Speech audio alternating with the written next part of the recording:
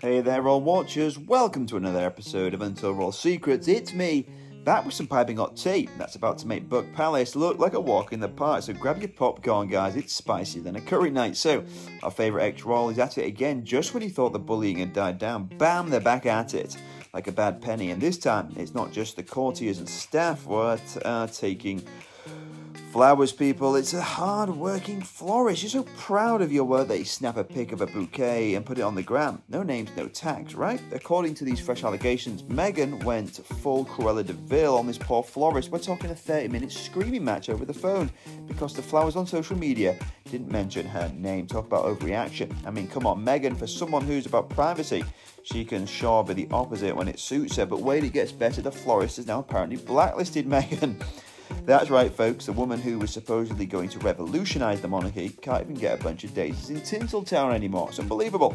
And it's not the flowers. We've got former staffers coming out the woodwork as well, piping up. And where there's smoke, there's usually fire, right? But hold on to your fascinators, because here comes the kicker.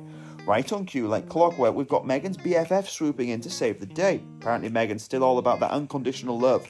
Yeah, that's all the florists needing therapy. The friends going on about how rare Meghan's gem is.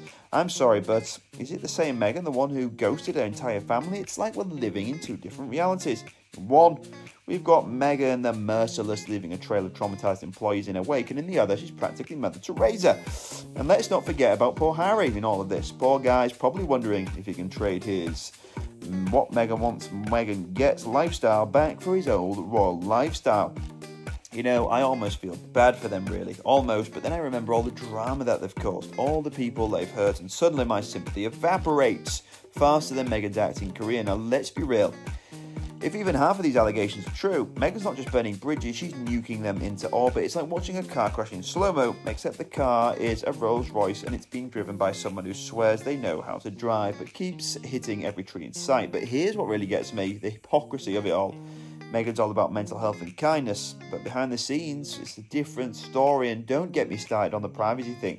She's more selective with her privacy than I am with my dating profiles. How dare you spill royal secrets on international TV? Look, I get it, being in the public eye is not easy, but you know what else isn't? A screaming match of throwing your employees out on the street, and at this point, I'm starting to think Meghan's PR team deserve a raise or a Medal of Honor, because keeping this woman's rep afloat must be like trying to bail out the Titanic with a teaspoon.